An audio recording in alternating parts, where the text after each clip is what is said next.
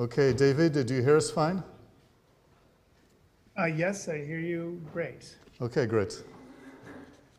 So thanks everybody for joining for the fourth debate of this super interesting conference. And today we're going to address an issue. I'll try to stop walking around so much because that way you can put the camera on me.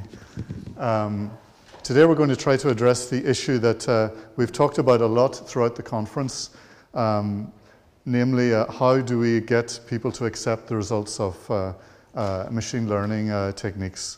And we've got a very storied panel to address these issues, starting with Licia here from Barcelona, Alex Refregier, who's connected from Zurich, David Hogg from New York, and Fred Courbin, who's also here with us from Lausanne. So I'll give the floor to Licia, and we're going to do like we did yesterday. We're going to have 10 minutes of comments and then 10 or 15 minutes of questions.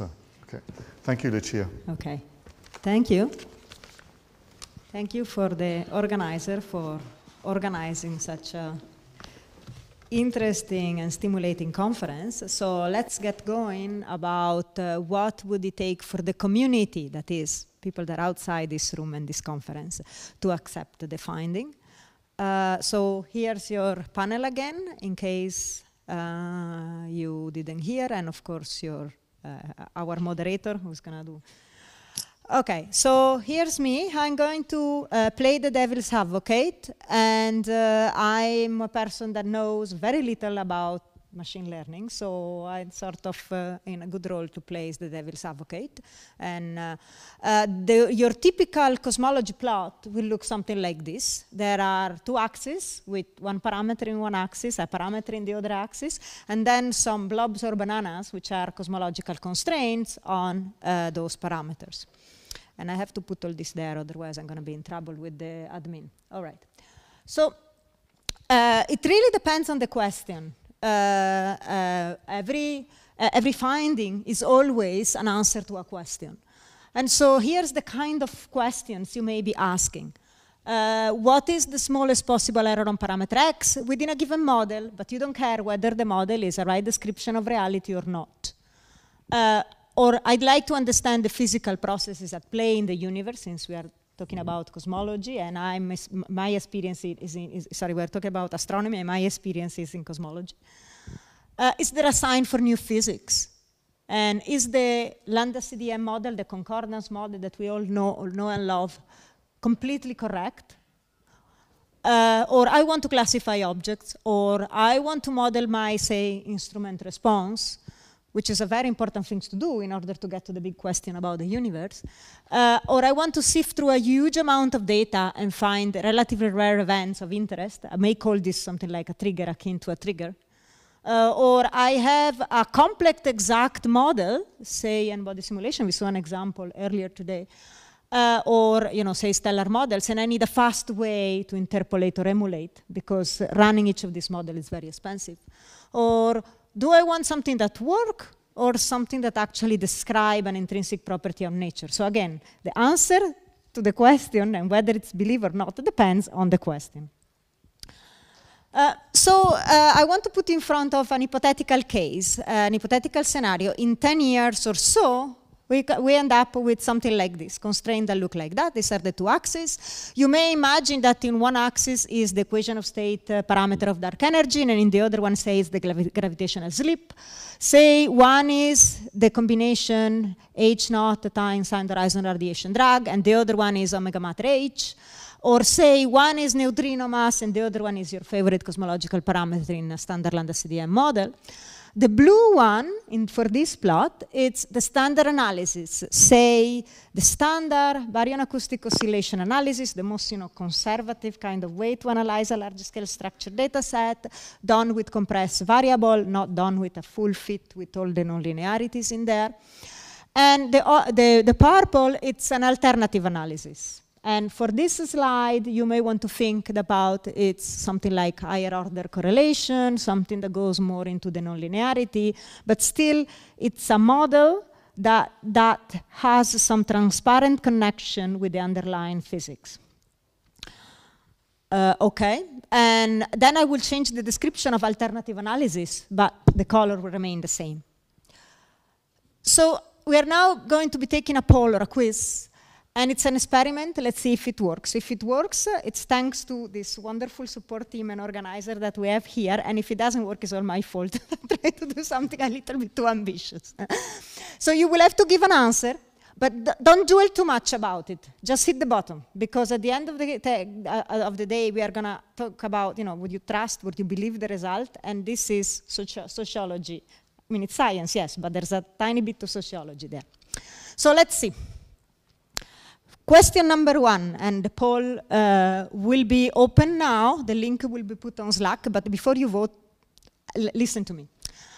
So say that the thin vertical lines are the lambda CDM prediction. This is a standard concordance lambda CDM. The blue one is the standard analysis, and the purple is an alternative analysis, higher order, full shape, you name it, but there's still some physics, some transparent connection to the physics. So the first question is, which one would you believe? But the most interesting question is, which one would the Nobel Committee believe? Because if you find anything that it's really important about all these extra parameters from the lambda CDM, it's worth a trip to Stockholm, right? So here you go. Vote, and when you are done, we move on. So I'll give you 5 seconds to vote. Sorry.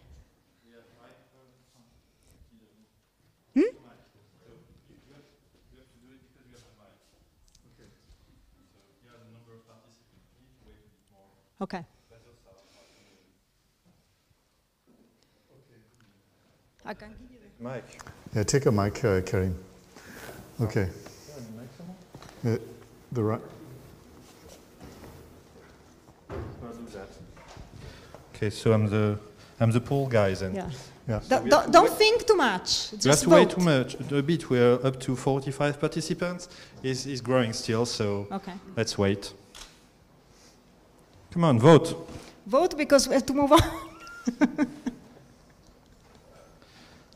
More vote. Oh, it's getting up. 56. I don't want to bias the result. Right? Nobody knows, right? Don't worry, there are other apart questions. From me. No, but nobody knows what the other have picked. We'll uncover it at the end. Okay. Okay. So I propose that we stop now. Okay, we stop. have 64 votes. Okay. Don't tell me the result yet. Ah, you don't want Don't the tell result? me the result. Oh, I need to write it down then. No, it's going to be in the result page. Okay. Yeah, It's going to be in the result Yes. page. Yeah, okay? sure. But I'll write it down just in case. Okay. Okay. So let me go on with the next question. In the next question, the alternative analysis, nothing has changed, but the alternative analysis is now some machine learning approach where you don't have a transparent connection with the underlying physics. So we can vote for this now. It's coming in. So I'll cut at 60 participants. And you're asking what the Nobel Prize Committee would Yes, exactly. It's always what the Nobel Prize Committee will trust. But you haven't told us whether the result was produced by a PI who is female or not. Did you vote, David? To be relevant to the Nobel Prize Committee. Did you vote? Do you vote? Yeah, everybody has to vote. Okay. At the vote? Shall we stop? We wait a bit more. We're up to almost to 60, so that it's comparable with the first one. Okay. All right. Let's move on. Now started. How about now?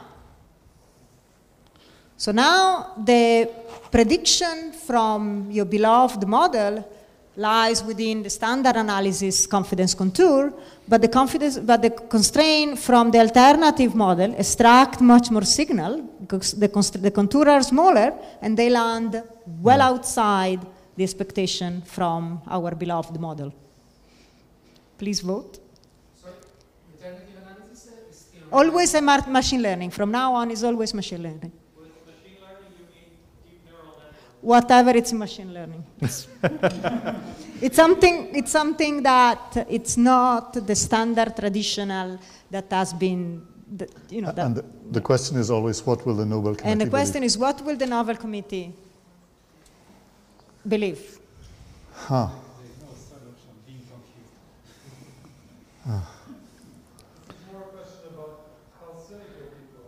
Well, the thing is, what would it take for the finding to be accepted by the community? And I'm taking a slice of the community that is particularly conservative.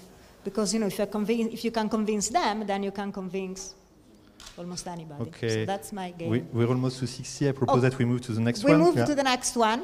So here's the next one. Now, not only the alternative machine learning model has broken the degeneracy from the standard model because it has more information, but also it lands in a different place in parameter space. And it's inconsistent with the traditional analysis. And the traditional analysis says same old, but the new one says there's new physics there. Now that's a trip to Stockholm. He's growing up. Very interesting. He's growing up quickly. Okay. Tell me when we can move on to the next I'll case. tell you, he's going to be fast.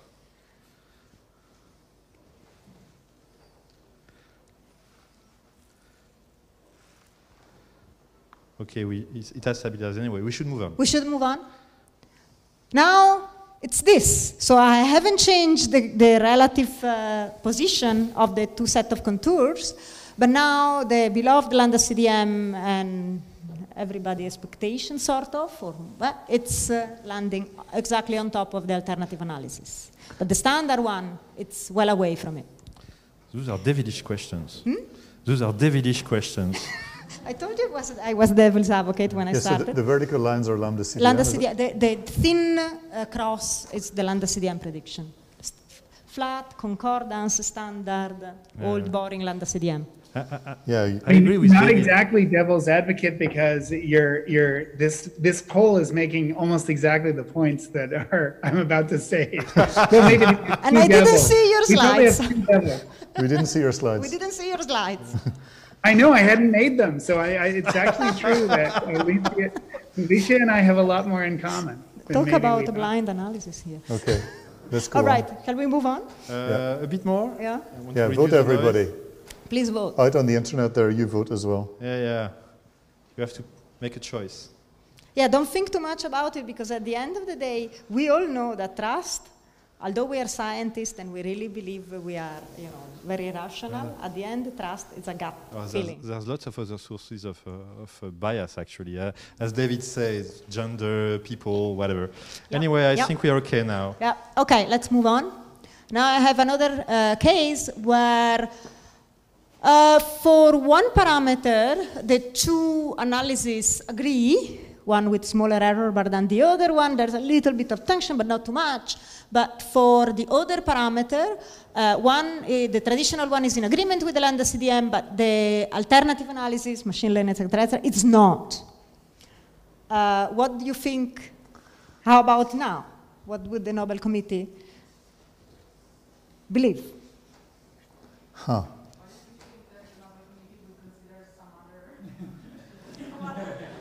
That's all the Nobel Committee has to decide. Well, you can change field and give not to cosmology, to, I don't know, quantum something, yeah. But. Okay. Almost there. I mean, do we have evidence that the Nobel Prize Committee does look at anything but figure 4? All right. Okay, we can move. Okay. Can we move on? Sure. And then, what did I do? Are we here? Okay. Then next is, should the acceptance of a finding on a result depend on the agreement of the finding with preconception or expectations? What do you think? Well, that's easy. Hank, maybe it's easy, but I bet we disagree. See, the answer is yes or no.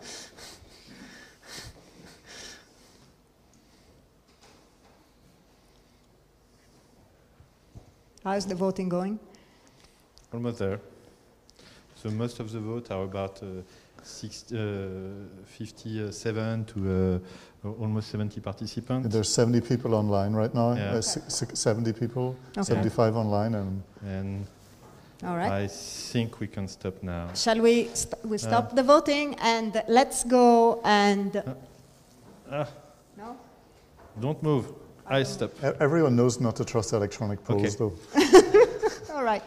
And I can tell you the result Okay. So now the question that we want the poll to tell us is whether does the acceptance depend on the agreement of the finding with preconception, given all the purple and blue question that you had before.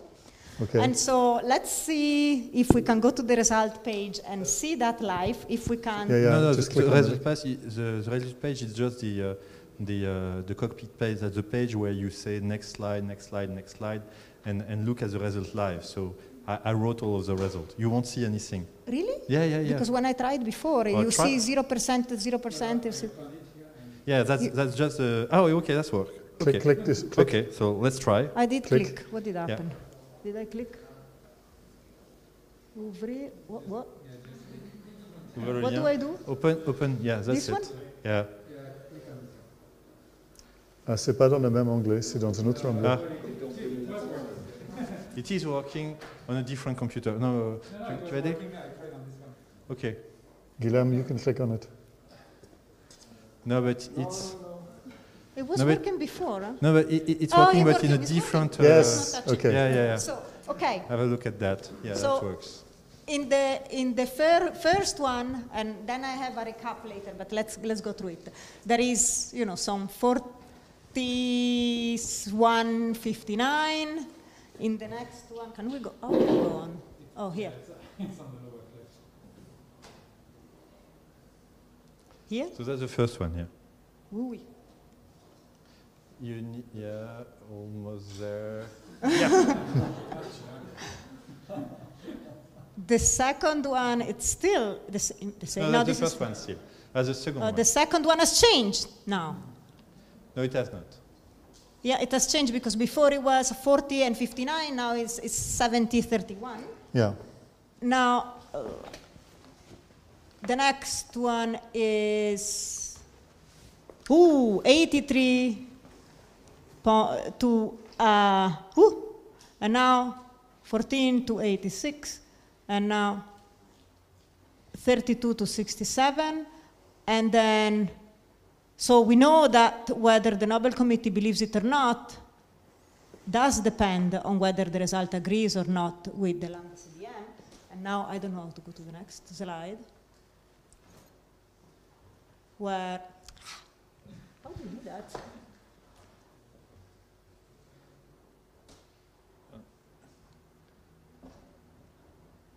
You need to click on the right part of the. Yeah. Where you do not think that the acceptance of the finding should depend on the result agreement with your expectation. So I think I made my point here. So let me go on with the rest of the talk. Yeah. Which require clicking on it. Does it require clicking on it? How do you have to get to that other onglet? How do you do it? Yeah, you click on the tab, The tab, yeah. This one. and then you click inside the window once you click on the tab. Inside, click once. Magic. So this was the summary, and this is your result. So here it is. So what would it take for the community to accept the finding?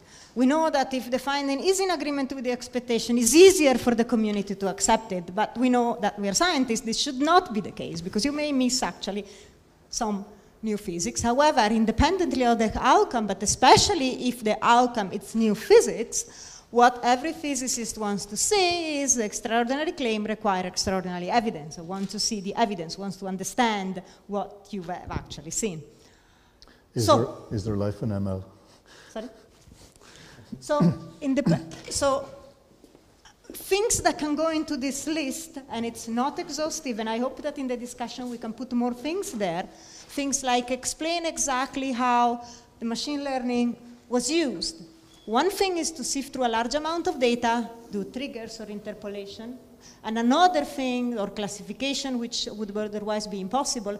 And another thing is to substitute the end-to-end process, and that gives you that black box feeling that makes it more difficult to trust the result. Then explain what is the feature that the machine learning technique picks up that the other approach doesn't, and explain what is the physical meaning of that feature and how it connects with your underlying theory for fundamental physics or nature or etc.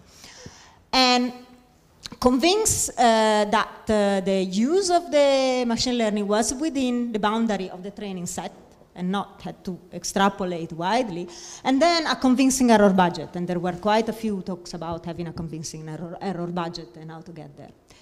So I'm going towards my conclusion. So I want to go back to what is a feature.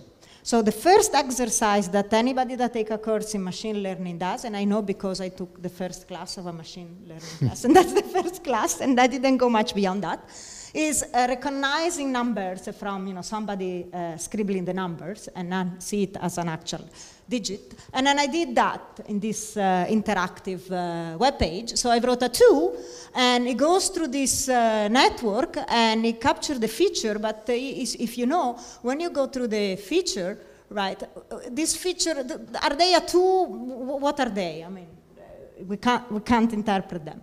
And then I did the other exercise to cancel bits and pieces of that 2 and see at what point the machine will not recognize it anymore as a 2. So at this level, it says it's a 2 first guess, and the second guess it's a 1. But then if I erase only a little bit, which for us is still a 2, the machine says the first guess is a 6, the second guess is 0, and the feature that it picks up, to me, they look still the same as in the other case where the system was right. So anyway, so how to get there?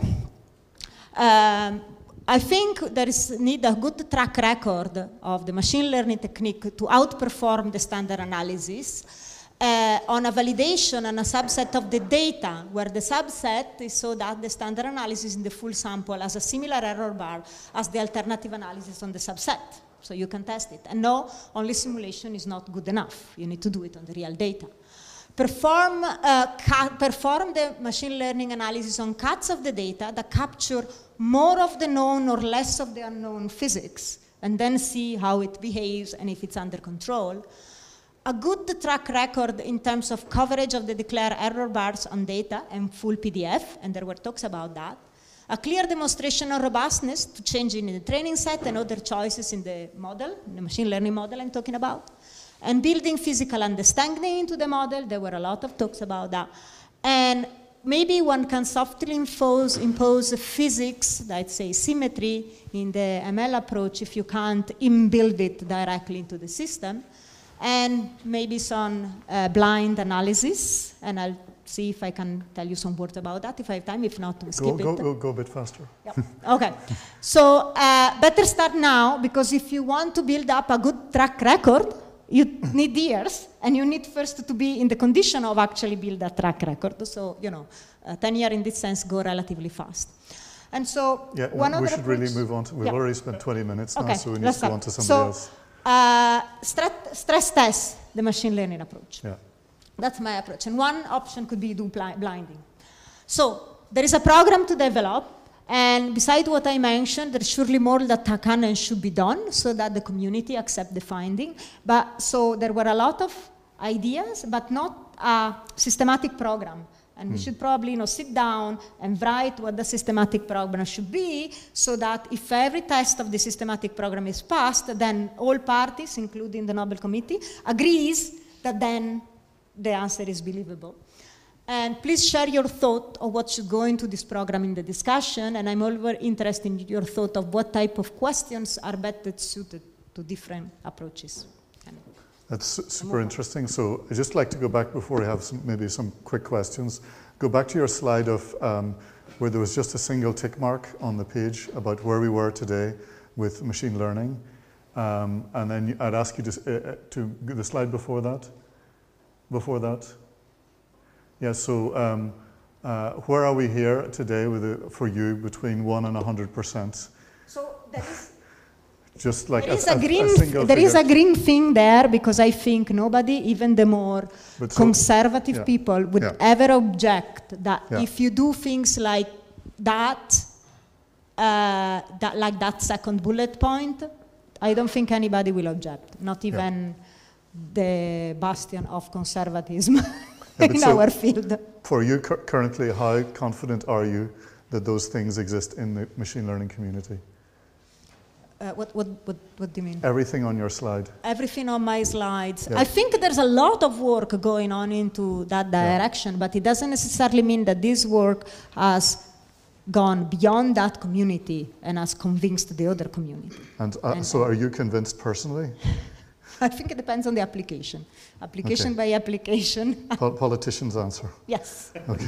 But I don't agree with what Licia just said, that everyone would be happy at that classification stage, because it's precisely the triggers that you cannot go back to. And when people are measuring, you know, if you look at the LHC looking for a second Higgs, say, second Higgs will appear as a peak somewhere, and in energy, in transverse energy or something Mandelstam variables or something. And then if the triggers are overly sensitive to something there because of some quirk of the machine learning, then that will pass all the way through, background estimates will become wrong, and it would be very hard to unravel that. So I actually don't agree that if you put the machine learning, if you only have the machine learning there, that you're safe. I don't think that's even close to true. But you can test it. I mean, you don't just put it there blindly. You can test it. The thing is that triggers in the LHC, you cannot test it very easily. They can only upgrade occasionally, and they can only do different. They only get a few chances to do different kinds of triggers. If machine learning was inside the trigger, there's no going back and finding out what you would have gotten if you'd had a different trigger. It would be incredibly expensive. But the Nobel Committee did believe them. So and got the tick mark. interestingly, LHC did not use, neither Atlas nor CMS used machine learning inside the fundamental triggers. There was some machine learning used in some aspects of the model, but not at the trigger stage, I think precisely for this reason. Alex, do you have some comments on what you've heard so far?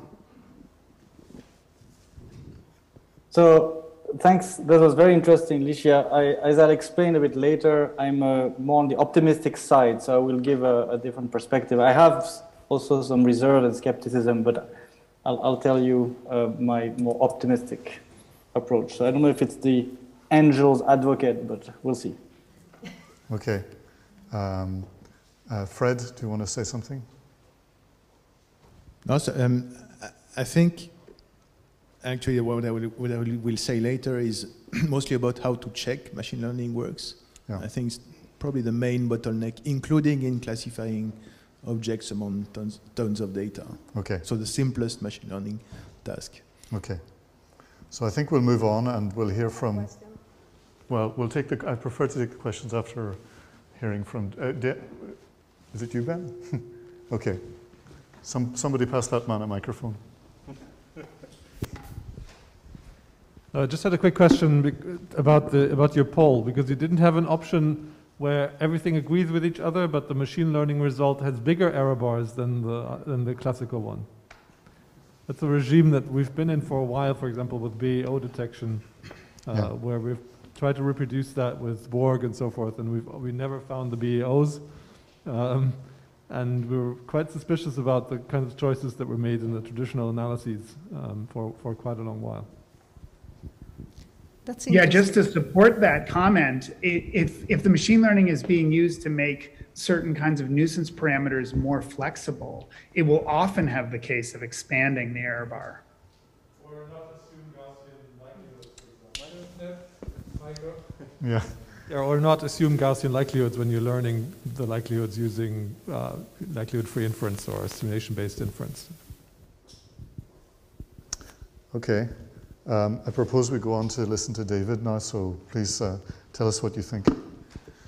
Hank, can you quit out of the presentation and rejoin? Because I was editing slides up to like 1 minute before, and I think it might be just, Google Docs might need to just update. No, I think it should update automatically, actually.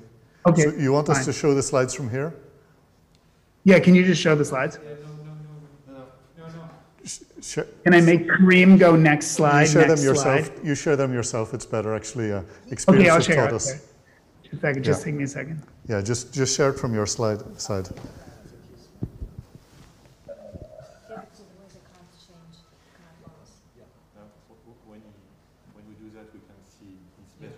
Yeah, it's better like that. Oh, cool. That's my Zoom. That's my Zoom. It's not my fault. Where is it? Here. Okay. Good. Present.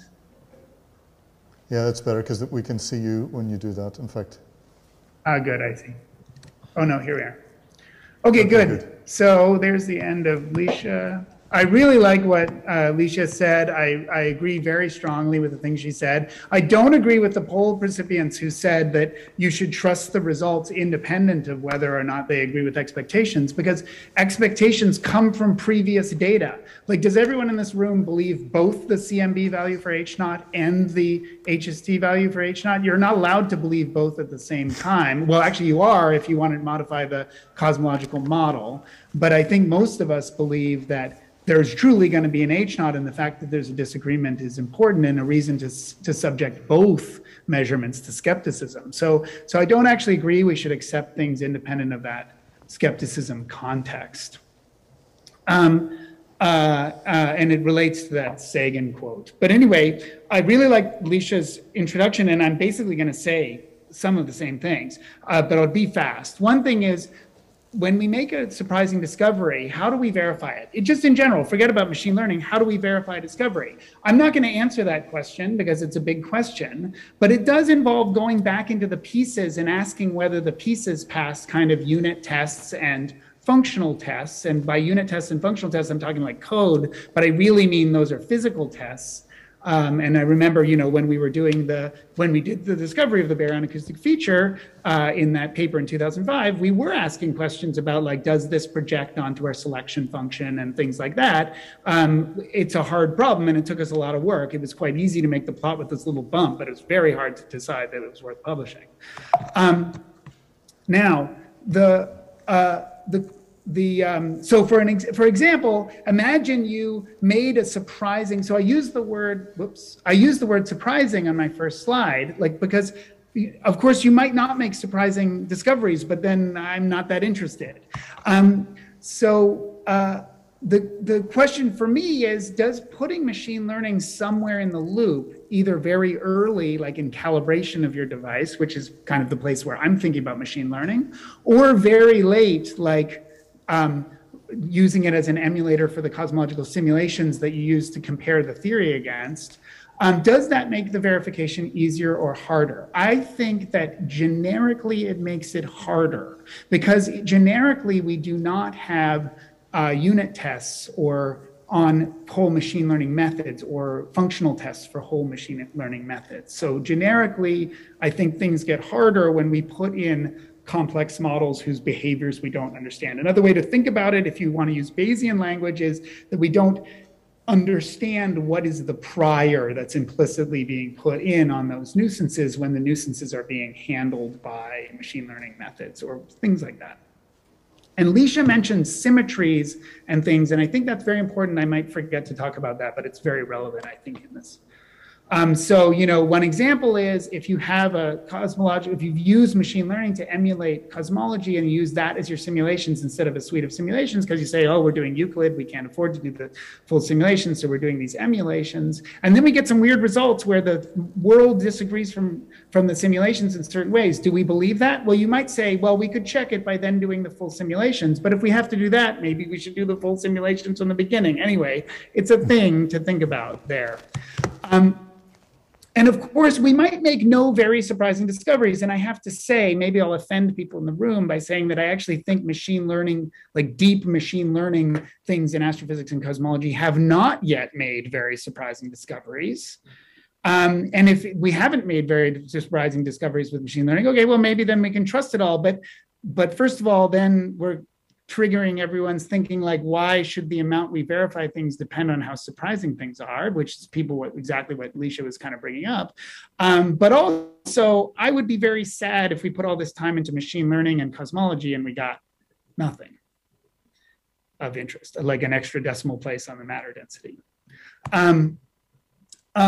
Another relevant thing, just very, very technical matter, which might sound overly inside baseball, but highly overparameterized models are susceptible to adversarial attacks. And what I mean by that is when you have a highly overparameterized model and you have a finite training set, it's almost always the case that there are unconstrained degrees of freedom, unidentifiable parameters, if you like, if you're a statistician, inside that model. And that means you can do funny things to your data that will change your answers. In fact, you can even put in really unphysical things in for your data and change your answers. Does that have any implications for belief and verifiability? And I think it does. So I've been thinking a lot about stellar spectroscopy. I've made some methods which you might call machine learning, but they're more like linear regressions that we use in stellar spectroscopy and in exoplanet finding and things like that. And so imagine you're doing stellar spectroscopy and you've built a beautiful machine learning method that can tell you the potassium abundance of every star in your sample. Now you can corrupt a spectrum. You add a tiny bit of not even conceivably relevant noise into your input object, and all of a sudden it dramatically changes the potassium abundance. Maybe even the noise you put in isn't even near the potassium features that are in your spectrum, and it changes your potassium abundance. That is generic. That you might say, oh, well, then you've got some crap. But actually, this will be true of every machine learning method that is being used. If you have a 42-layer ReLU network in your system, you definitely have this happening. This is a generic thing. So now then you can ask the question, are you really measuring the potassium abundance? Even if you pass all your validation and test questions, the fact that you are adversarially attackable, I think, is relevant. And this hasn't been looked at very much in cosmology and astrophysics yet, but I think it's very relevant to us. I think at least at the conceptual level, many people would say if these attacks work, then the measurements are somehow off the rails. And it relates to this thing which you've probably seen, where there's a picture of a panda and then they add a tiny bit of noise and the machine learning method says it's a gibbon or whatever. I think that verifying important discoveries is challenging even at the best of times. And one example I would give you that I talk about a lot in my work is we're trying to find very, very small planets. You know, you're trying to find an Earth-sized planet around a sun-like star, and it's going at like a 300-day orbit or whatever. There's a few candidates out there in TESS and Kepler. Well, Kepler really more than TESS, but let's call it Kepler. If you look at those, there are very low signal to noise objects that are very hard to observe. And now you ask, do you really believe that that planet is there? Well, right now, the only way to verify it is build another Kepler that's bigger and stare at it longer with better noise. Like there's no really external way to verify it. And if we add like machine learning layers to this, I don't think it makes our life any better. Anyway, that's all I want to say. I just wanted to say that the problem is hard. I think it's hard even without machine learning. And then with machine learning, I don't think we really have approaches. Thank you, David, for those very interesting remarks. Would the panel like to respond? Licia? Sorry, I've got your microphone. So you are even more pessimistic than I am. How's that? And I work in this business. How's that? Maybe that's why. Oh, by the way, I wanted to say something about symmetries because you mentioned it. One of the reasons so I'm working on some work recently about how you exactly encode physical symmetries, and we are thinking about this. And one of the reasons is adversarial attacks, because you can destroy a lot of adversarial attacks by imposing symmetries, because then at least the inputs have to respect the symmetry, or the relationships you're modeling have to respect symmetry. So I actually do think that symmetries is a little window into a possible future that might be good. Anyway, I just wanted to say that because you triggered me when you said that. Alex, would you like to add something? Yeah, these are very good remarks, and I think it's, and both Licia and you are raising some very important points. I want to maybe bounce on one of them, which is the caution you put on putting machine learning early. And I agree that one needs to be cautious with that, especially if you use machine learning also afterwards, but even for a classical analysis afterwards, because as you said, you can have some built-in priors or some distortions. And so having the full physics at the early stages, and I think using the machine learning at the end, I think is a safer approach, because then we can use more Monte Carlo approach to test all of this. Yeah, that's an insightful remark, and I think if you look at the way people use the data sets that I've produced, you know, the SDSS catalogs and things like that, people tend not to go all the way back to the raw pixels and reanalyze. And that means that those low-level decisions you make are not just hard to analyze, but also kind of infecting thousands of projects, not just your own key science. Yeah. So But in SDSS, I mean, you know, all these assumptions were tested, and were tested what is the impact of changing slightly this assumption into the final result. So yes, this kind of internal consistency checks needs to be done for any step that has not a guidance from first principle, like symmetries, say. It's a comment about reproducible science. That's a very good point. And actually that's an interesting thing, because one of the ways to kind of phrase my concern is that the space in which that those checks have to happen may have just gotten much larger when you're using your 42-layer ReLU network. Fred, do you have a comment? Yeah, going in the same direction, I think you can't really distinguish between machine learning techniques, inputs, and training sets. So it's going more or less in the same direction. You can break any machine learning algorithm by putting the wrong inputs or putting the wrong labels. Even a few wrong labels are sufficient when you supervise machine learning to break everything down. And people tend to forget this. So it's very easy to do misuse of machine learning, even if in the first place the tool is good. Yeah. You're here. There's a related question on the Slack, David, which is more or less what we've said. Why do adversarial attacks matter if you require reproducibility from independent models, ML or otherwise? Right. I mean, I think the relationship between adversarial attacks and these things are a little complicated. The reason I'm interested in adversarial attacks, and maybe it's off topic here, but they're interesting to me because they reveal the wrongness of the model. It's not so much that you might be able to demonstrate that you haven't been poisoned by the attack, like that the attack didn't directly affect your actual results. But that doesn't quite remove the uncertainty it brings you, because the existence of the adversarial attack suggests that something else is wrong in your system. That's kind of more what I'm thinking, but I have to say, I don't have a theory of it yet. But I am actually for me, adversarial attack, it's quite a loaded language. I mean, it's like there was some bad person polluting your data. Right, and I'm just assuming that bad person is the universe itself. But yeah. Is there some? Do we have some questions in the amphi here at EIP? Behind the lamp? No. Okay, it's super interesting, but time is pressing, and I think we should go on and listen to Alex now. Thank you, David. Okay. All right, let me try and share my screen.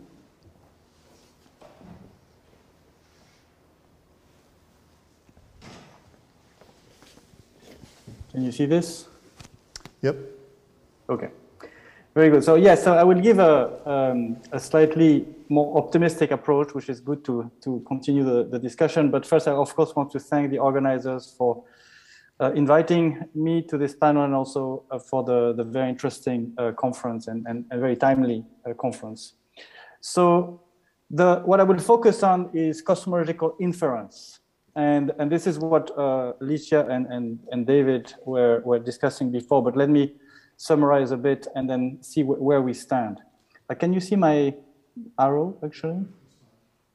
Can you see my pointer? Everything is fine, yes, we see the pointer. Yeah, okay, very good. So the idea is that we want to start from some cosmological data. I will be using weak lensing maps as an example. So this would be a map. It's a complex data set. And then we want to infer cosmological constraints, right? And what we're discussing is the comparison between the classical approach, which consists of having a human to define a statistics, let's say it could be a 2-point function, a power spectrum, and then using a likelihood analysis, assuming we can have a tractable likelihood, and then derive cosmological constraint. This is what we're used to. This is what we've done until recently. And then we want to replace that by, we want to replace this step by a machine, right? So we want to train a machine using a lot of forward modeling simulations, train it, give it the real data set, and ask the machine, give us the constraint. That's what we're trying to do. And when you think about it, it's amazing what we're trying to do, because we're trying to replace humans for a task which is very high level. We're not asking for replace humans on a low level task. This is expert knowledge that scientific expert knowledge that we're in the process of replacing. So it's extremely ambitious, and it's amazing that we are even talking about it and that there are results on this. Now, just as an example, again, I was going to use the weak lensing analysis. So this is a mass map of the DES Y3, which is a projected mass of the density field in the universe. And the classical analysis consists of applying a statistics, as I said, human-made. In this case, it's a two-point function, the correlation functions, and then applying that doing a likelihood analysis, as I said, and that works really well. There's now a lot of results. There's also other surveys. And you see, for example, constraints on this sigma 8 and omega m, the amplitude of the matter power spectrum and the amount of matter in the universe. And we get constraints, we can compare to other data sets, and I think we all come to trust this analysis. They're very involved. There's a lot of checks of systematics, but this is our classical approach. Now, something intermediate to the full machine learning approach, which is what Licia alluded to in one of the questions that she had to the audience, is, let me see if I can, would be to use still a human-made statistics, but in which the likelihood may not be tractable, or we may not have even analytic prediction that we can use to compare to the measurement of the summary statistics and then infer the cosmological parameters. So one example is peak counting. So the idea is to try to gather non-Gaussian information in these maps. So there's more information than the two-point function. So we try to characterize it by counting peaks. This is just a recent result that was one of my PhD students just posted in AstroPH from the DES collaboration. And we see, again, on this plane, so if you can focus on this corner here, you see sigma 8 omega m, the same parameters. In blue, you see the result from the two-point function. And in orange that you see below, you see the results from the peak analysis, which captures information beyond the two-point function. Of course, you can combine the two in the green and get even more stronger constraints. Now, that's a much harder analysis. This requires either going beyond the likelihood. It requires a lot of forward simulation to predict the signals in a given model. And that, again, one can have, it's more involved. It's also much heavier computationally. And also in terms of understanding and trust, you would have to put more faith in the forward simulations in order to understand, to believe this, because again, there's no analytical model or semi-analytical model we can use to make the prediction. And then the next step, of course, is to do machine learning. So this is another graduate student, the results from analysis of a weak lensing map from the Kids 450 survey. These are tomographic maps. And what he did is he applied a machine learning, convolutional neural networks on these maps, trained on a very large array of n-body forward simulations on which a lot of systematics were applied and tested. And you see in blue, again, in this omega m sigma 8 plane, you see in blue the constraint from the machine learning, and in green, the constraint from the two-point function alone. And you see that they're consistent, but the machine constraints from the machine learning are tighter than the one from the two-point function, and there the scales have been matched, by the way, in this case, which means that the machine learning algorithm has managed to capture more information than the two-point function, which is quite extraordinary. The human-made statistic, which are the peak analysis, also could do it, but here this is done by a machine learning algorithm. So to give a perspective here, I think we have quite a lot of progress in this area, moving from a likelihood analysis of a summary statistics for which we have analytical prediction and a tractable likelihood to the next step, which is non-Gaussian summary statistics, which are more complicated, which may not have a tractable likelihood, which requires a lot of forward modeling, for example, like peak counts, to the full machine learning, approach. But I think we've made a lot of progress. I think it's working, and it has, in particular, a high potential to extract non-Gaussian information, which may be difficult to extract from human-made statistics. Human may have a difficulty extracting all the information, especially when it comes to extracting non-Gaussian, very weak non-Gaussian correlations and patterns in complex data with complex formats. So I would say for inference with machine learning, there's a lot of strong argument for it. One, it has to be done very carefully, it has to be done well.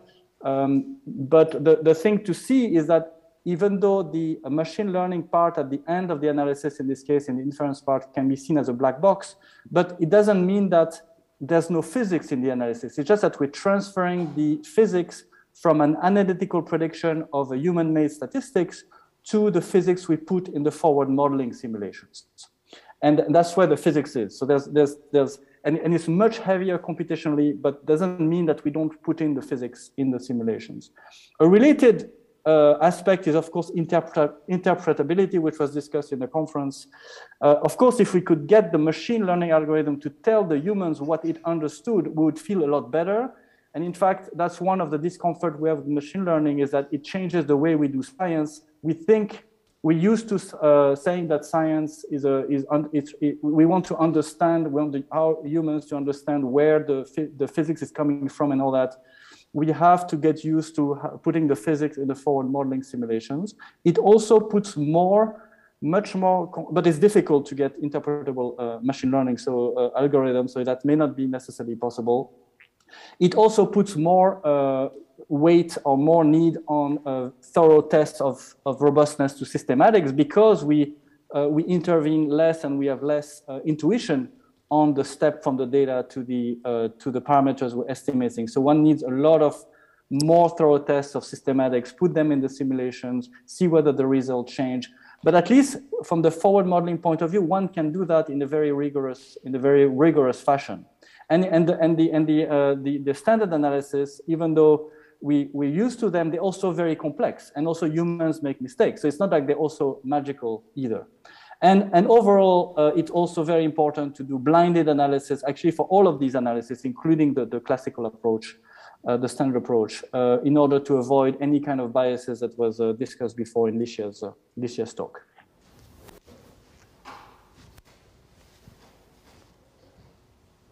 Okay, thank you very much. Would anyone like to respond? I think Licia is going to respond because her... Okay. David, are you convinced? Yeah, I do have some comments actually. So that was great, Alexandre, and I really like that. I like making this very concrete with the kind of Euclid style plans that we're thinking about, and I love the fact that you're actually like you really explicitly said we're going to replace the humans, which is great. I'm glad. But that was a bit provocative, to be honest. But I would say one of the things that was interesting about this relates back to symmetries. One of the things that's so interesting is that the humans chose statistics that obey very strict symmetries. The correlation function and the higher point functions involving these triangles and so on are designed to be rotationally and translationally and scale invariant in all sorts of important ways. And so putting those kinds of invariances into the models, I think is gonna help a lot. And the other thing that you triggered me a little bit on, which I just wanted to emphasize, is this idea of interpretability. And I would say even more important than interpretable is really explainable. Explainability. Yes. You want to be able to say, here's what the machine learning method did and why. And I think, again, I have this little intuition that symmetries might help us with that, because then you will be able to see what group operations are actually entering into the machine learning. So I agree with both. I think symmetries is super interesting. And in fact, one can do either test a posteriori to see whether it understood the symmetry. You can also do it at the data representation level to make sure that you can either help the network to use the symmetry, because there's a lot of information which is not really needed. For example, homogeneity and isotropy, for example. Now, if you help it, of course, then it's gone. You can't use it as a test. or you can use it as a test. And it's very interesting to think of data representation in that way. And your second point was? Just saying that explainability. Explainability, yeah. It's more important than interpretability in some way. Yeah, explainability, of course, would be great, because then we could learn it and understand better and give us more confidence. I don't know so much about it, but from what I understand, there are some convolutional neural network that can also give this interpretability feature, but they're very constrained compared to the other ones. And I think it's an ongoing field of research, but that would go a long way. I mean, one way we would absolutely believe the results is if the machine learning method ran and then it said, hey, peeps, I figured out how you do this. You do this statistic here and you do that statistic on these scales and you do this statistic on those scales and you'll get this answer. And then we could literally go and write separate code that did that. Yeah. And everyone would then understand and agree with the result. We play a bit with it, so you can get some networks to tell you, where most of the sensitivity came from these maps, and it indeed kind of picks up peaks and troughs, and which is close to what the humans have chosen. The peak count is one of the strongest constraints you can get on non-Gaussian, but it's still quite difficult to interpret. I mean, this is a thing we did some time ago, so maybe in the meantime there's been more. Because you still have to, the representation inside the network is very complicated. In fact, that's the whole point. So how do you do you extract? It's a bit like looking into, I mean, you may understand it, for example, like you may understand it. How do I look into your brain to understand it? You have to translate it for me into a linear thing, and it's not because you understand it that you can explain it to me well, right? Licia, did you have a comment? Yeah, so I wanted to make a little bit of an historical parallel, which goes along the line of a discussion we were having a coffee break. I mean, remember? When we have a real conference, we can have coffee break and actually talk to people. Yeah, which is. I hate all of you all. I hate you. Yeah, sorry I couldn't come. That sounds really good. Well, I'll tell you now. So it's the parallel with the development of n-body simulations to study the growth of larger scale structures. So in the first attempt to do that, then the question was, how do we know that the machine does exactly what the universe does? And then the community actually made an effort of actually setting down a series of tests that the simulation had to pass. One of them, it's energy conservation, even though it's not always perfect, that every approximation that gets introduced, because of course approximation needs to be introduced, are not important to the final answer. And so this is a little bit similar. At the beginning it seemed like a black box, but then it was understood what physics is there, what it's exact, what is approximated, what type of approximation, what are the limits of validity, and so maybe we can sort of learn from that thought process and reapply, but we obviously changing what needs to be changed. Good point. Yeah, I think it's a very interesting perspective. I completely agree. In fact, it reminds me of a coffee conversation we had in Lausanne this year, a long time ago. But it's also another historical perspective is coming from the evolution of cosmology, because until recently and still now, a lot of the information that we get on our cosmological model come from the CMB. And it took already a long time to learn how to work on the Gaussian spherical map. And at first we didn't know how to do it, at least fast enough, and then the community learned, and now we're very convinced. But a lot of our methods are coming from the CMB analysis, which is a single map, single experiment, and mostly Gaussian. And now we're moving to the regime where a lot of the information will be coming more and more from large-scale structure surveys, and we're getting precision comparable to the CMB. We're kind of in the transition. Of course, the comparison will be fantastic, but there we have to use completely different technique because the signal is non-Gaussian, multi-experiment, and very large data sets that we have to combine. And that's why these sometimes we reach the limit of this likelihood approach. We just can't write down the likelihood. Already in the CMB, it's quite complicated, still feasible. And also trying to capture this non-Gaussian information in the most optimal way becomes more and more relevant. And that's why we have to also learn, maybe it'll take another decade to do this for the large-scale structure surveys. Fine. Are there any comments from the audience? Yeah, there's one here, so just state your name and maybe take off the mask so people can hear you. I'm Si Hao Cheng. Yeah, I think I have a comment for David. I think the second transform and some other kind of CNN-inspired statistical tool are very close to what you wanted. I mean, you mean in terms of encoding symmetries? Right, right, and also kind of the different mathematics used in convolutional neural net. For example, the iteration of hierarchical scales, and also the conservative nonlinearity versus like instead of polynomial nonlinearity, and yeah, something like that. But yeah, I mean, that's what I'm working on. Yeah. I do think that the structure of the network is a really important thing, and we've been, and one of the things that, like in my mathematical side of my research these days has been about how you could restructure networks to be even more symmetric. Yes, yes, I think I agree. Like what Ben said yesterday is basically a lot of knowledge is from the structure of the neural networks, and that can be kind of mathematically expressed and rebuilt. Yes. Do you have some more questions from the audience? Would anyone in the panel like to further comment? Hirani is just, Hirani Apiris has got a comment on the Slack. It says, I think building in physical symmetries into ML only partially addresses the challenges. The data model will break those in almost every problem. I love that question. That is exactly why we're thinking about symmetries, because the part of the question, if you're thinking about you know that certain aspects of a physical problem, at least, I mean, we're unusual. Most parts of machine learning don't have exact symmetries. Symmetries are weakly broken.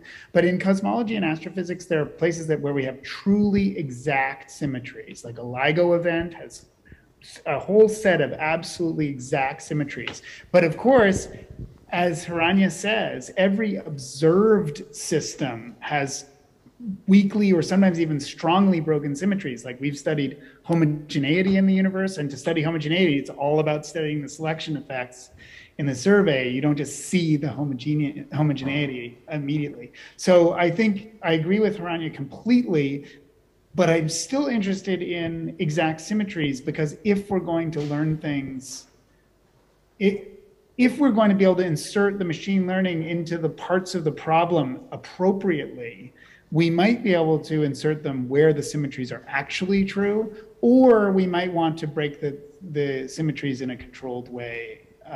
Anyway, that comment is, that's exactly where it's at, and that's why I think this whole area of machine learning is interesting. There's a question with the man behind the light. Please go ahead, Ben. So I was going to just emphasize or enlarge upon what David said about the complexity issue. I mean, even standard analyses are very complex, so that's not the only thing. And in fact, Licia's historical analogy to n-body simulations, I think, is illuminating, because you know, how long have people pushed perturbative analyses to figure out the power spectrum in the mildly nonlinear regime, or you know, and you know, is that complex? Is that not complex? I mean, all those papers, decades of work. I mean, you could say it's analytics, so it's all, you know, I mean, but actually it's pretty complicated, and a lot of mistakes were made and fixed and so forth, right? And initially, I'm sure the n-body simulations were tested against perturbative results. Then at some point, I'm sure, I know that it switched over, the perturbative results, and I'm sure, and then the next step is, I think a lot of interesting perturbative, like resummation techniques, for example, would never have been done if you couldn't look at the n-body simulation and see, it's changed. You know, it's changed around actually, now. You do see a suppression at some scale. You know, there's especially the ER so, so that, you know, we'll probably see something similar in this context. There's a question here. I couldn't agree more with Wandel there. It's such an interesting thing, but there is an important difference. So it's absolutely true that all the analyses involved in cosmology are outrageously complex. And I do remember those early days of n-body simulations where nobody believed anything. And And I've seen those resummations happen and people get closer with closed form things, but that doesn't really mean they're simple. But there is a slight difference in the sense that we do think that with these theoretical models like n-body simulations, we do believe that there is a limit you could write down in which the simulation exactly obeys a certain equation. And for most machine learning methods that people are being discussing, maybe not all, but most, there is no such limit, and there would be no like fundamental test for many things that people are looking at, I think. I might be wrong, but I think. Karim? Yeah, going back to your remark, Ben, I disagree slightly. I mean, the analogy is not perfect. For n-body simulation, you know how to write the physics, you write it down, you know that the n-body is just doing a complex integrals that you don't know to do by hand.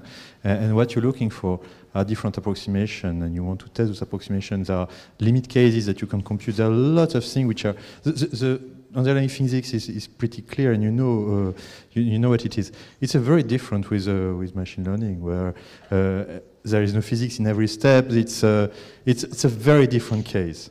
I mean, I agree that there are some analogies, but clearly here, I'm not sure it's a perfect image. I mean, you're just expressing, I would say, the point that has been made a couple of times, which is that in machine learning, you want to be sure that you understand the problem that you're solving. Once you understand the problem that you're solving, machine learning, and especially deep learning, is about writing down an optimization problem in such a way that the solution to that optimization problem is the thing you want. Right?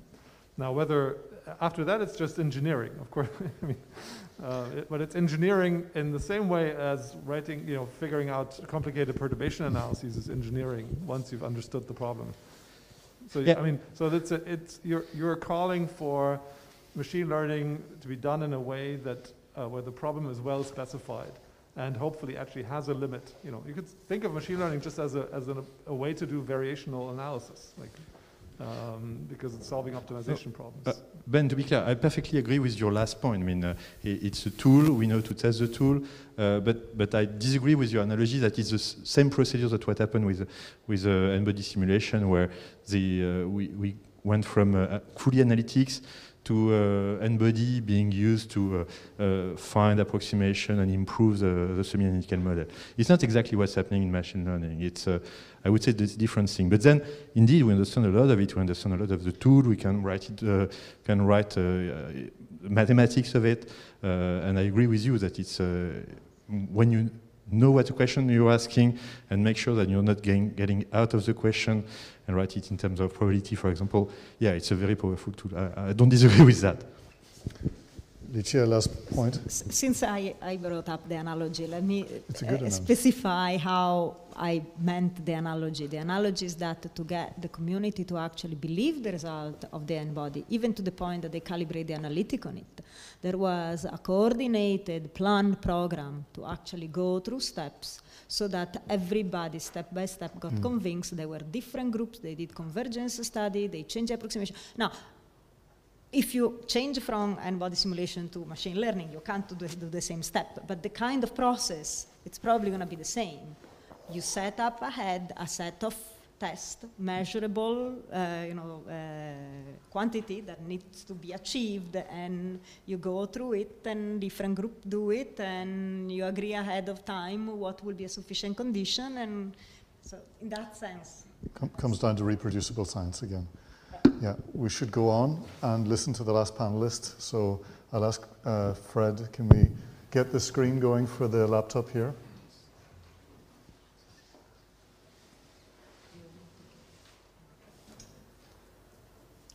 Do we have to skip over? Yeah, okay, great. Yeah, okay. Oops. Okay. Okay, thanks. Fred. So let's try to be quick. So first, I'm not a machine learner. And I'm using machine learning only for very specific tasks, like looking for rare objects, classifying objects. So we speak mostly of that experience. Now, if we trust results or not depends on, as Licia said and as the others said, what you want to do with the machine learning. If you want to fit a simple model to to some data, probably machine learning is fine. If you want to generate more images of your favorite type of objects, for example with GANs, that's probably okay as well. Now, if you want to use this as a training set to do further machine learning, that's probably not okay anymore. I don't have the answer to this question. If you want to process images, do denoising, deconvolution, at some point you will also face problems with machine learning. Already with standard deconvolution, you face problems of conservation of flux. I think it's even worse with deconvolution, especially if your training set does not contain the correct variety in the type of objects you want to deconvolve. If you want to correct biases, in fact, same problem for weak lensing. Maybe Alex will disagree on this. If you want to learn what biases you have when measuring the shapes of millions of galaxies to measure weak lensing, you will have to face the problem of matching the simulations on the real data. You need simulations that are representative of your data. For finding rare objects, I think you're fine, but it all depends if you want to be complete or pure, or what balance you adopt in your sample. And for emulators, so there I know nothing about this, but my gut feeling is that it's probably fine to emulate cosmological simulations with machine learning if you want the statistics. If you want the details, if you want to zoom in your simulations, you're probably not okay, or you need a different type of machine learning, different type of training set. So what would it take to believe the results? So first, I don't like the word believing. You accept the results, as was said in the title of this talk. And I think convincing evidence that things work would be that machine learning can predict something we either expect or even better that we don't expect. We should compare with standard methods. So that would be the analogy with the ellipses of Licia, the blue things, or that are the conventional accepted result versus the pink ellipses that are more, let's say, exotic. And you want really to design blind tests. And that's sometimes not even possible because we can't design training sets to do that. Now, what we should not do is to use machine learning for everything. So you all know the golden hammer law. Give a hammer to someone, and then every problem will be a nail. And not only this, you will also misuse, so this is called also the over-reliance on a familiar tool, and even misuse of it. So if you know how to use the horse, and you will still continue to use it even if you're given the car. And then you can have a train of things behind this. Okay, so do we always need machine learning? The answer is probably no. There are things we can do with completely standard techniques. And we need to check machine learning. So computers do what they're told to do. If humans don't understand the problem in the first place, machine won't understand them neither. And there we come to the problem of checking what the machine does. So we've seen, for example, in this example, in this conference, that people could classify elliptical galaxies better than the human, but then how the human checks the machine. We also found very compact, strong gravitational lenses, but again, how do you check this? So very often we do this by visual inspection or by doing citizen science, because you have tons of things to check. Here is an example of classification, human verification.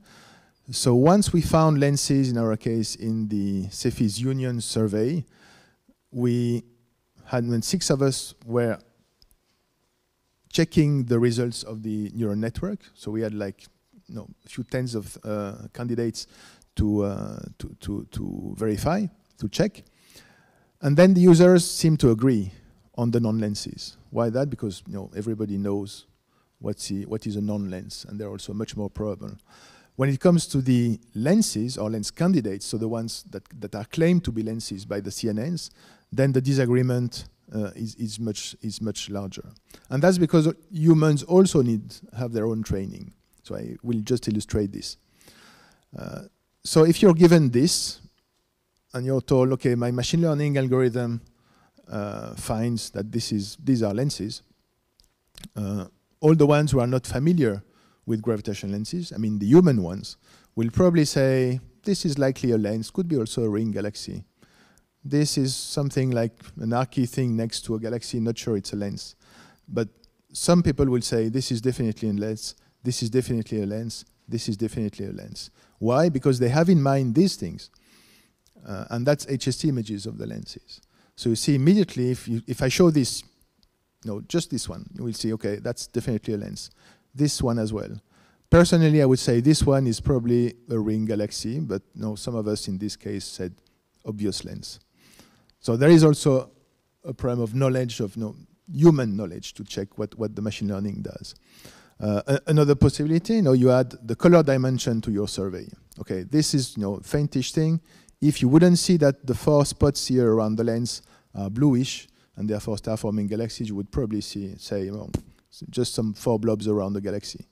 Then you go to the HST, that's what you get. So if you know this in advance, if you are used to see, it's a bit like Siamese network. When you're used to pair HST images and ground-based images, in this case, you, as a human, learn that this thing that is blobby is probably a lens.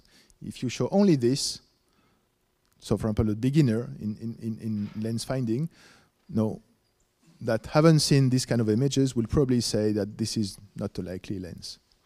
For any given grade, it is given by the network. Another example, okay, 2 lenses found in single band images. This is kind of an obvious quad. This is more tricky. Then add the color dimension. Okay, the image is not great. I don't know if you see better on the screen here. No, not even. Okay, you see immediately that you have some archy blue things here, while here you have a bunch of blobs with all the same intensity and color. Okay, anyway, forget this image, it's bad color. Then you also have to leave room for surprise. So what if I tell you this is lensing by a quasar? That's what happened when we took a cake image of that object. So if I tell you this, you will tell me, no, okay, it's probably not a lens. Convince me. And you don't have HST images. Then you go to some unconventional method, deconvolution. And you can do this either with or without machine learning. And then what you see is an archy thing around the point source. Okay, not very convinced. So let's do it in another band. Okay, you have some confirmation of the arc. And then when a few years later you obtain the HST image, that's the kind of thing you get. So obviously a quasar here in the center and some arcs in the outer parts. So what I want to illustrate here is that humans also have to learn how to check the networks. And the networks, of course, you can teach the network everything. You can give all the data to the network. But then what's the next step? How do you check the network has produced results that, for which you don't have extra information to check, since the network has learned everything? Okay, so by the way, there are many more of these quasar lenses. Okay, so if you want to check a lens is a lens, the ultimate proof is supposed to be a model. You fit a lens model to a lens and it fits, then you prove that it's a lens. So I claim that is not the case. So we did an experiment. We gave a few lenses, so 6 of them are here. 6 lens candidates to a master student, fresh eyes, fresh mind.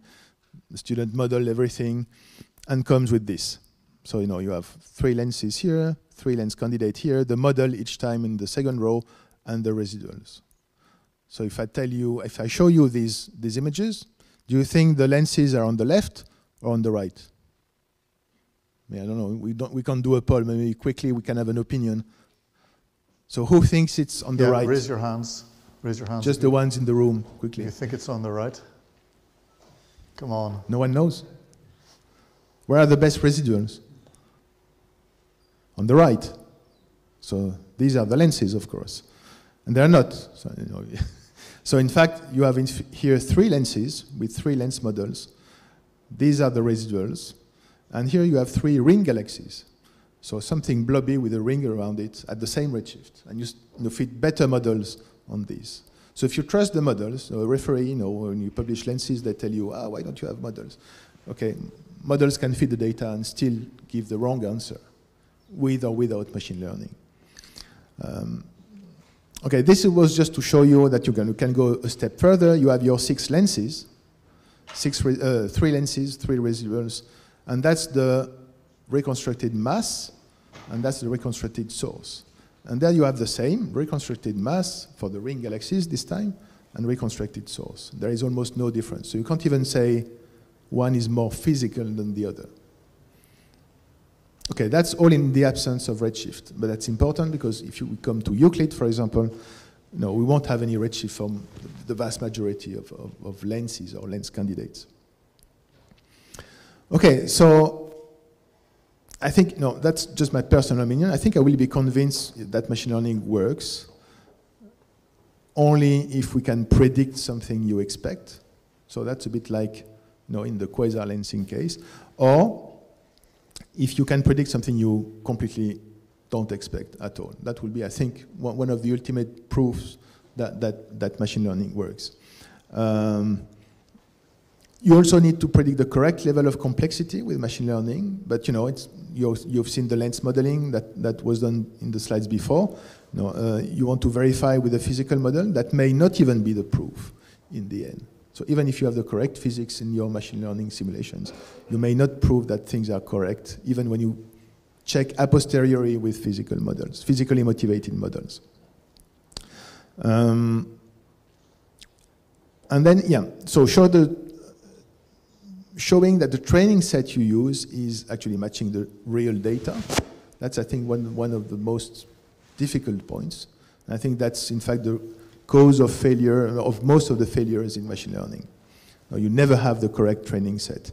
I've seen many of these super optimistic ROC and Hogg curves because you validate your machine learning algorithm on the same type of simulated data that you used for the training in the first place, so they're super optimistic, then go to the real data, everything breaks down. So the current validation schemes are not very convincing because you train within a parameter of space that you know already. And then about robustness, so is robustness really relevant? I don't think so. No, it's necessary but not sufficient. If your algorithm is robust, fine, but it may robustly converge always to the wrong solution. That's just called bias. Okay, so then just I leave you with a few additional sociological considerations. The science community is usually very conservative. That was, in fact, one of the goals of the test of Licia. Then, even though machine learning is a new powerful tool, well, powerful or popular tool, or both, scientists are not really inclined to believe the results. And even more if the findings go against preconceived ideas. And we've seen the proof of this with, or some of the proof with the test of Licia. So thanks. Thanks very much for those comments. So would the panel like to respond to any comment on those? I remember, Fred, the story about how the gravitational lenses were actually visible in photographic plates, but people thought that they were defects on the plates until CCD cameras came around. Yeah, actually it was, yeah, not only there were, so there was either defects or light echoes or bow shocks in galaxy clusters. It took a long time to convince that lensing was existing at all. And that took the development of CCDs, essentially. Yeah, and then there was also a sociological bias. Once people started to find a few ones, then everybody was seeing fake lenses everywhere. And probably still now, actually. Okay. I have a comment if I Sure, may. go ahead. So you said something very important. By the way, I love those images. I commented on the Slack. That's a beautiful thing. And notice that the methods are making a prediction for what the HST data will show. And you comment on the fact that the prediction of new data is such an important thing. And I just want to comment, that's a really deep idea. So if you look at the machine learning community, as opposed to the astronomy community that uses machine learning, the machine learning community, many people in that community kind of only feel like the data exist, and any theoretical things are just latents that are just used to predict in the space of the data. So when people talk about handwritten digits or whatever, they don't talk about the true model of how the digit is handwritten. They're trying to predict new data and classify new data and so on. And we in astronomy tend to do plots like Licia had with like a blue banana and a purple banana, which are in the space of the latents, which are the things you can't observe. And we make all these arguments in the space of the latents. We argue about H naught from this thing and H from that thing, and those are latents. But really, the cosmological experiment should make a prediction for the Cepheids, and the Cepheid experiment should make a prediction for Planck. And that's how we should be having this conversation. We shouldn't be having the conversation through the latents. We should be having the conversation in the space of the data. That would be a big change for astrophysics, but I think it might be necessary if we're really going to use complex data methods. Chiara Ferrari, can you mute your, thank you. We have cosmic variance, so it's very difficult to do prediction for, say, what Planck for the data. I agree, it's difficult, but otherwise, how are you going to believe? Like, is there a conflict between because the name of the game, right? Planck? It's not to predict the data. The name of the game is to predict whatever is in the ensemble of all the universes, of which the one we observe is one particular realization. So it's a different name of the game. The name of the game is to find what the model is, not to work in the data space, I would say. Well, I'm not sure that's true. I mean, that's what we've decided, but that was a conscious decision we made, and that separated us from reality a little bit. But right, a good model has to be able to predict the data. Do we have another comment from the panel, Alex or? Well, but what aspect of the data, right? Yeah. Some properties of the data. Yeah. So you may want to predict a power spectrum, not necessarily predict the entire CMB map. But then if you predict the power spectrum, you may as well predict the cosmological parameter and plug them into CAMP. Do we have some comments in the audience? There's, right at the back there. Can someone give this guy a microphone? State your name and age and occupation. Yeah. Age as well. Jesus, you're not allowed to ask someone their age. Pablo Lemos from Sussex. So, a couple of comments. First of all, I think it's tricky to think of, like the Cepheids cannot predict the Planck data, right? That's the point. The Cepheids predict one parameter of a very complex data set. So you can, like the problem here are degeneracies, right? And if the Cepheids predicted all of lambda CDM, then we'd be in a different situation, but they don't. And in terms of doing comparisons in data space, people have thought about this. Hiranya, who's probably listening, has done predictive pseudo distributions and so on, where you can do predictions of the data of data set A based on data set B and so on. So in fact, doing a prediction of the Cepheids with Planck it's a 5-minute exercise, but it doesn't change the fact that you have an overall calibration. So I mean, maybe another example, but in that specific example, I don't think it's particularly useful exercise because you just have a one parameter discrepancy. Yes, and maybe not, and I'm not, and I do think that astronomers do make a mistake when so several people now have said that you can't predict the Planck data. But it's true that you cannot predict exactly what the Planck data will look like. However, you can write down a very low dimensional subspace that the Planck data has to live in if the lambda CDM model is correct with the parameters it has. So though I agree that the example I'm giving is an idiotic example, I'm not really saying we should do that. I don't think we should adopt the view that it's only a prediction if you can draw the exact picture. It is equally a prediction to put down a probability distribution in the space of the data. And actually, Hiranya did comment in on the Slack. And I think Hiranya is one of the people who's most thinking in that direction. And I think it's really important because fundamentally the discrepancies have to be at the level of the data. If you can't describe the discrepancy at the level of the data, is there a discrepancy?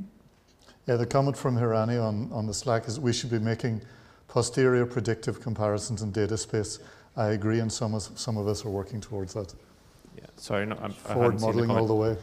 But yeah, I mean, I agree with doing predictions, comparing the data space. I think it's really good, but then comes the problem, and kind of relates to the beginning of the conference, like Ben's talk and so on, that because we're limited in how much we can visualize and understand, you're only going to make predictions in some kind of summary statistic data space, right? And then if that summary statistic happened to be missing the part of the information that would show you the discrepancy, then you're not going to see it. But I agree that moving to looking at things in data space is definitely good. Are there any more comments from the audience? Who in the panel would like to have the last word? There is a comment. I was hiding behind a lamp, sorry. I'll stick my head up. Hey, it's Niall Jeffrey. Just on Frederic's talk, I should preface it by saying I strongly agree with the golden hammer concept, especially when I feel like now, because students really enjoy machine learning, they get a problem, could be fitting a line to data, they know the covariance, but nevertheless they want to plug it into a neural network because that sounds cool. But on the other hand, pushing against that, I want to be slightly more optimistic. There was a big list of things at the start of problems in cosmology, weak lensing bias, and so on. And to me, they all seem like things that can be modeled, and therefore one can use machine learning in a likelihood-free or simulation-based framework to do better than we can now. And we can't do worse, because if you can write down a model, you can use machine learning to do better, but you can't get worse if you're thorough and rigorous and so on. So that was a bit of pushing back and hopefulness. Maybe the whole thing was a bit too pessimistic, but I was listing if you want to solve something, usually you want to solve problems, not solve questions. So hence the list.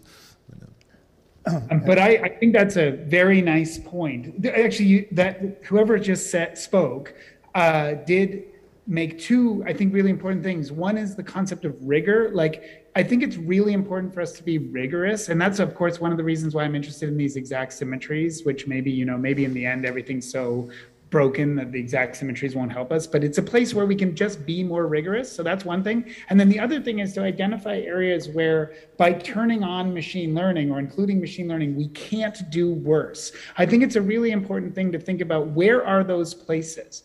Because there's a lot of places where you can turn on the machine learning and you might do better, you might do worse, you don't know. But there are some places where you turn it on and you know you'll do better. And that is exciting. And that's something where I think we really should focus our efforts if we want to have a kind of long-lasting impact of this. That's a super positive point. Would anyone likes to add another comment? Licia? So are we supposed to sort of try to close, or? Well, it's the end now, so yeah. Closing okay, remarks. So let me go towards Closing remarks. Let me go towards closing. In the spirit of yesterday, try to come up with the quote of the day. Let me propose a quote of the day, and then see if it's too controversial. That not all information is created equal. So the kind of information you may want to retain may depend on what kind of information it is. So not all information is created equal.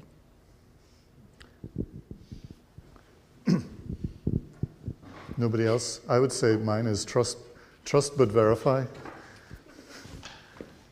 Anyone else? I'll add one thing. I think I would say, computers are getting more and more powerful, and I think the machine learning algorithm will beat the humans. Yeah. In fact, I think we're in a transition period. I think we have to get used to it, and I think rigor indeed is very important, so that we can trust these results. But it's only the beginning, and so I would just get used to this. That's lovely. So I think we have to leave there, because it's a lovely way to end. Thank you, everybody. Thank you, thank you to all the panelists for a very inspiring and interesting discussion. And thank you to the organizer to help us with the interactive bit, which I understand it was a challenge, but it worked. Thank you. Okay, thank you very much. Thank you, David and Alex, for joining remotely. Thank you very much. Thanks. This was great. Sorry I couldn't be there. I'm very much missing the food as well as the company. We're going to go to a nice restaurant now, so. Damn you.